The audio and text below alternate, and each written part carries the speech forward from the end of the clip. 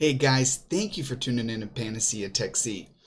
Today I will be making an in-depth video of how to manually overclock your card using Gigabyte's Aorus Engine.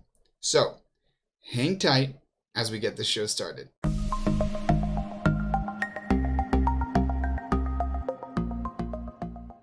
Alright, so this guide, even though it can be used by anyone who wants to overclock their card with Gigabyte's Aorus Engine, I did make it geared towards the newer overclocker. It is my hope that if you are overclocking for the very first time in your entire life, this video should have everything you need to be able to guide you through the entire process from beginning to end. Alright, so let's get started. The first thing that we're going to want to do, guys, is download all of the software that we're going to need in order to get this done. And obviously the first one's going to be the latest version of the Gigabyte Aorus Engine. So I'm going to go ahead and include that in the link below. Just make sure that you log in, go to their website, download the version. You can do so right here where you see Aorus Engine, and you just click on the continent that you're on, and it will download the latest version, keep, and then once that file is downloaded, install the file. Once we have that, which is the latest version of the Gigabyte Aorus Engine, we then want to download a benchmark utility. Now, I'm sure everybody who overclocks has their own particular, way or method of doing so. Some people like to use benchmarks, others can do it usually in actual games. But for purposes of this video, I'm going to be using Superposition Benchmark by Unengine. I'll go ahead and include a link, of course, so that you can download this as well. It's a free utility, and it's one that I've been using lately to overclock my cards, and I've been doing so well. So once you open it up, you can see here on the left-hand side, download the Windows version, and again, hit keep. It's a big file. It's over a gigabyte. So once that's downloaded, go ahead and install it, and then we'll be ready to go. Alright, so once we've downloaded both programs, gone ahead and installed them, we want to go ahead and start off by first opening up our Gigabyte Aorus Engine. Now, I'm going to be doing this video using an NVIDIA RTX 2080 card by Gigabyte. However, regardless of what card you're using, the steps to overclock are going to be exactly the same as the way that I highlight in this video. So when you open up your application, the first time it should look very similar to mine. Where it says GPU boost at the top, that actually indicates the core clock of your actual graphics card.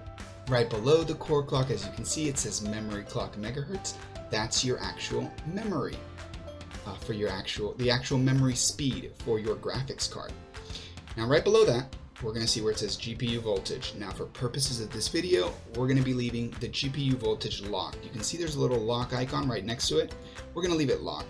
And the reason why I say this is because with the majority of cards, especially some of the newer cards, whether or not you have your GPU voltage locked or unlocked, it really doesn't make a difference in terms of getting the maximum overclock speed for your graphics card. Below that, we're going to have fan speed. Now we're going to go ahead and leave that set to auto, but eventually you can click on manual. You can raise the fan speed if you want, or you could even click on customize, and it actually allows you to overclock, the perfect little curve that you want for your graphics card. And then when you're done, you would hit apply on that. But for now, we're going to go ahead and click audio. When we get down here where it says power target, as I mentioned, I'm doing this in an RTX 2080. You may have a different card. Therefore, the limits that you have on these for power target and target temp may be different. We're going to want to grab this and set them all the way to max. Mine, see where it says 111, yours may be different. Now remember that these limits, the power target and target temp, the max, are both set by the manufacturer of your card. Therefore, it's safe. They're both safe limits to set your card to. So before we start doing any overclocking whatsoever, we want to go ahead and max those out and click on apply. Once we've gone ahead and set the power target and the target temp to max, clicked on apply, we're ready to start overclocking our card. Now the way that you overclock your card is by raising both the core clock speed, which here under the Gigabyte Aorus Engine is labeled as the GPU boost, and the memory clock of your card to the highest possible points that your card can handle. The goal is to set both of these figures as high as possible without compromising the stability of your card. And the only way to achieve this is through a tedious process of trial and error. The idea is that we're going to raise our clock speed by a certain amount, then we're going to test it. If it works, we're going to raise it by a little bit more, and so on and so forth, until we reach a point where it's no longer stable. So, some people like to start by overclocking the memory first. But in this video, we're going to start by overclocking the core clock, and once we have a stable core clock, we'll move on to overclocking the memory next. Now, it is a tricky question that I always get, and that is, what should I use as a starting point for my particular card? And the truth is, there is no one answer fits all. It all depends on your graphics card. For example, I happen to know from doing some research that with an RTX 2080, the card that I'm using for purposes of this video, a core clock boost speed of 75 is pretty safe, okay? So that's where I'm gonna go ahead and set this to, and then I'm gonna go ahead and hit apply.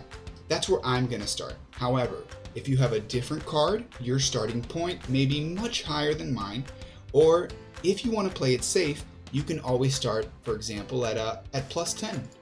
And then from there, just kind of work, bring it down to plus 10, apply that, and then go ahead and work your way up. But on an NVIDIA RTX 2080, we're gonna go ahead and start it on plus 75. Once we have a starting point, have applied it, it's time to open up our superposition benchmark. When you open up your application, the first time it should look identical to this. There's certain presets over here on the right hand side that you can use for testing your card.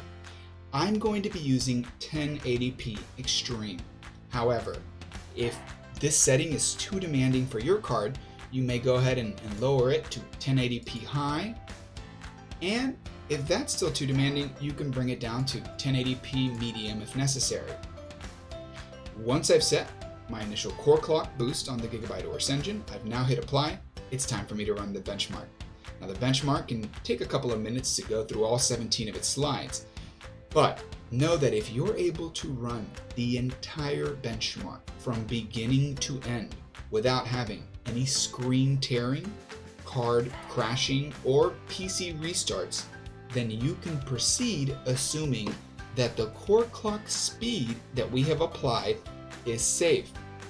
So, if we're able to get through all 70 slides and finish the video, I can assume that plus 75 is a safe boost. So the next step is going to be to increase that. Now, people like to ask me, what's the best way to go up by? I like to go up by increments of 25. So if initially it was plus 75, I ran the benchmark and that worked, I'm next going to try it at plus 100. So I'm going to go ahead and raise this here to plus 100, hit apply, and now I'm going to run the benchmark again. I'm going to continue to do this process until I get to a core clock speed that doesn't work. Alright guys, so I went ahead and raised it by 25. I ran the benchmark all the way through. I raised it again by 25. Now when I got to 175 and I was running the benchmark, it's literally the screen went black in the middle of the benchmark. So that was my sign that I had gone past over the limit that I could go. So I stopped at 175. Now what I'm gonna do is, I know that at 150, right, because that was the last one I ran, it worked fine. And at 175 it was too much. So I'm gonna bring it down by 10. I'm gonna try it, bring it down to 165. I'm sorry, to 165. I'm gonna hit apply, and now I'm gonna go ahead and run it once again. After running it at 165, it once again crashed. So now what I'm gonna do is, I know that I'm good at 150, but at 165 I'm too much. I'm gonna bring it down by only 5. At 160, I'm gonna click apply, and I'm gonna run the benchmark once again. All right, so I was able to run the entire superposition benchmark at 1080p Extreme flawlessly from beginning to end with a core clock GPU boost increase of plus 160. So that is what I'm going to keep as the setting for my core clock, plus 160. Now let's move on to the memory clock. Now, very similar to how we did our core clock, we're going to want to start with an initial increase. And the only way to know that point is honestly by doing some research. I know that with an RTX 2080, it's safe for me to start with around plus 800, okay? So that's what I'm going to choose as my starting point. We're gonna go ahead and set it. There we go to 800. We're gonna hit apply. We're gonna run our benchmark. If it works with memory clock speed, I like to increase by 200, okay? And what I will do is I will continue to do this, the same process that I've done until I get the tearing, my computer crashes, the video card crashes, and I have to restart. Once I've reached that point, I know that I've reached my max. So let's go ahead and now that it's set to 800, I'm gonna hit apply and I'm gonna run this benchmark. All right, so I was able to reach 2,200 increase before the card crashed. So that means that when I was at 2,000 plus megahertz, it ran just fine. Now, a lot of you may be confused and wondering, how is it possible to get plus 2,200 on an RTX 2080? The answer to that question is something funny about the way the Gigabyte Aorus Engine works. So for example, even though over here you're seeing plus 2,200, in reality, the actual boost you're getting on that memory clock is half of that. So if it's 2,200, half of that would be 1,100. So the actual boost is 1,100. But I'm not sure why, but for some reason, the Gigabyte Aorus Engine on this particular card has it showing as plus 22. So just know that I'm not actually getting plus 2,200. You're only getting 50% of whatever the figure you're seeing there. I'd be interested to know if some of you guys have the same issue where it kind of shows twice the megahertz, or if it works normally on yours. So I'm not sure what the issue is there, but there certainly is one. So now that we've gotten that disclaimer out there, we know that it did work at 2,000. It did not work at 2,200. So what am I gonna do? I'm gonna reduce it by 100. Okay. So I'm gonna bring it down to 2,100, and I'm gonna go ahead, hit apply, and I'm gonna run the benchmark once again. All right, after running it at 21, it crashed once again. So what I'm gonna do at this point is I'm gonna bring it right back to 2,000. I'm gonna assume that it is safe at 2,000. That is already plus 1,000 megahertz, 50% of the number I'm seeing there, which is plenty of speed. So my core clock is at 160, my memory clock is at plus 2,000. So once I have my ideal overclock GPU boost for the card, my ideal overclock boost for the memory clock, I like to go ahead and save the profile over here on the left-hand side of the Gigabyte Aorus Engine application. In order to do that, you want to go ahead and make sure that you've set your boost clocks, you've clicked apply, and after you've applied it, you want to click on that little save icon, which is right there next to that little trash can. And once you've saved it, that way if you ever lose your actual overclock, you can always just click on the profile, load it, hit apply, and you're good to go. Now, I do want to interject here with a small note to everyone and remind you guys that using a benchmark utility, regardless of how demanding it is, it's not the same as real-life applications. This means that even though you were able to run this benchmark successfully from beginning to end, there's still a slight possibility that your overclock settings are still a bit too high. Unfortunately, the only way to test this is by just using your computer, by applying the overclock that we reached here, and then using your computer in games and graphics demanding applications. That way you can further test the stability of your overclock. And if you happen to run into any crashes or any issues, just feel free to come back and make the changes to the overclock that we did decide on. I want to thank everyone for taking the time to watch this video.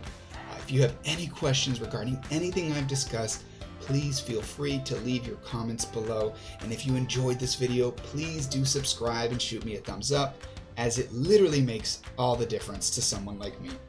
Thank you for sticking around, and happy overclocking, everyone.